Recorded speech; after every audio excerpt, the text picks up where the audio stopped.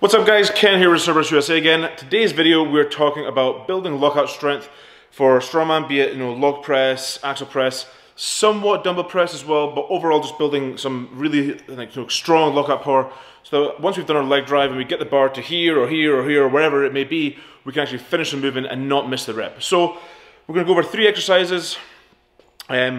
One for specifically like triceps overhead, a second one which is going to be a bench orientated lockout movement, and then something specifically targeting a muscle called anconeus, which is actually the muscle that really finishes that lockout in your elbow. So I guess without further ado, let's get to it.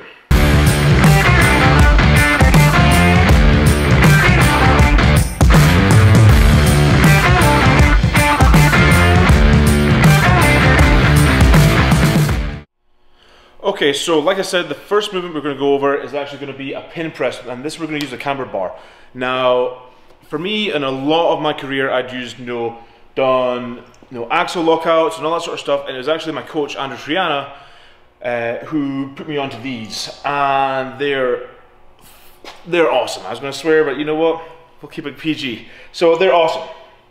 I think the big reason for it is that because of the actual weights down here and not all in line, it sort of just targets your upper back more and just hits things on a different plane. So the way I do it is I have the bar pretty much damn near on my head.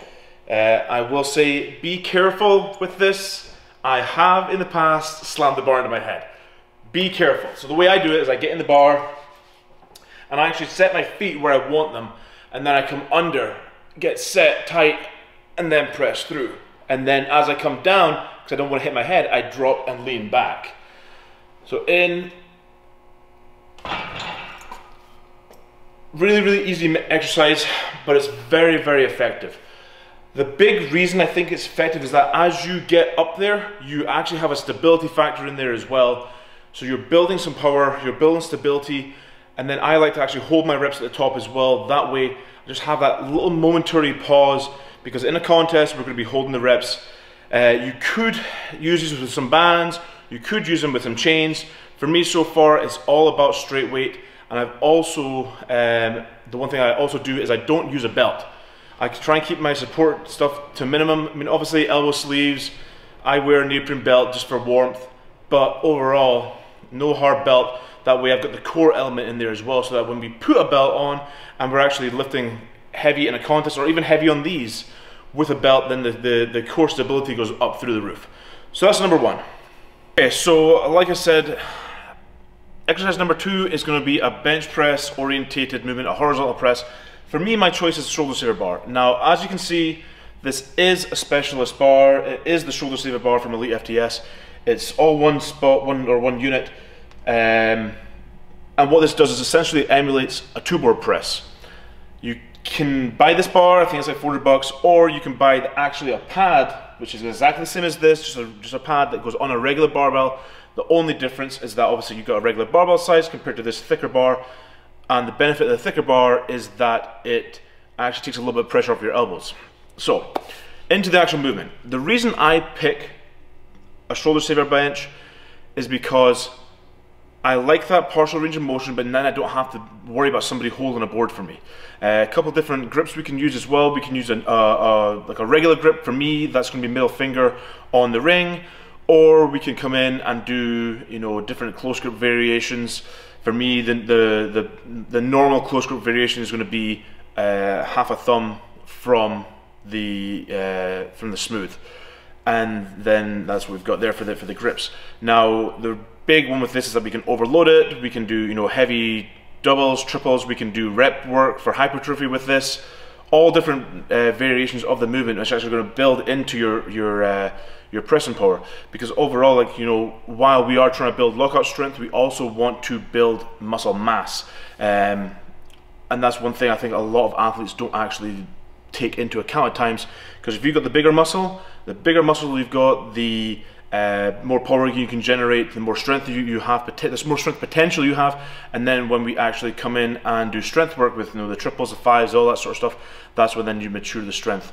And that's where, for me, I love the shoulder saver. Okay, so for the third movement, we're going to really focus on that elbow joint, and actually that last little portion, just this sort of motion which is actually what a muscle, a very small muscle in your elbow executes, and that's called anconeus. Now the reason we want to build a very strong anconeus muscle is that you'll see a lot of guys who will bench and they'll get here, and that last little bit of lockout or overhead, same deal. It's slow and it's labored, or vastly more labored than the other parts of the lockout. And if we can build that muscle, well, you drive hard and then boom, you've got that nice strong lockout. Now for me, I use a couple different variations. I'm showing a Tate press today because if you've got some dumbbells, you can do Tate press. That's it. All you need is some dumbbells. The other one that I really like is a overhead single arm cable lockout, okay, or cable extension.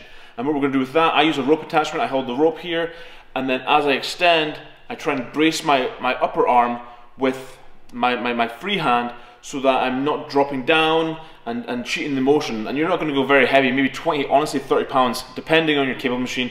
And I'm bracing, and as I'm getting here, I'm really squeezing all around that elbow musculature. And that's going to build the anconeus. So same deal with the hex press, not the hex press, sorry, Tate press. So we've got hex head dumbbells. Now it's going to be the same execution as if you've got round head dumbbells. Round head's a little bit harder because they don't link in together as well, but overall the execution is exactly the same. So we're going to take a pair of dumbbells, we're just coming up to the top, we're going to hold the dumbbells so that they touch each other, and then as we come down, we're basically going to interlace them.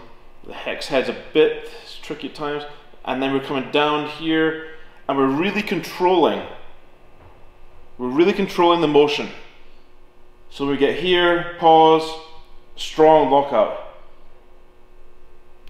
And really, when we get up here, put one down, you can do the single arm too. So when we get down, you pause here, you feel all the tension around your elbow, and then as you're up, you're locking and you're squeezing all this musculature all around here. Now, when we get here, sets of 12, I like to go a little lighter on these, but higher reps, so that when we get here, we can really lock hard. But the key is to keep those dumbbells touching. We don't want to let the dumbbells not touch each other. And the reason for that is it's just a control thing. The more we can keep the dumbbells, and we can actually drive hard and lock all our elbows out, you're going to really build that anconeus. So there's my 3 favorite exercises for building like a lot of overhead lockout power. Hopefully they help you a little bit. If you have any questions, like always, leave them down below. Subscribe to the channel, and I will catch you in next week's video. Thanks.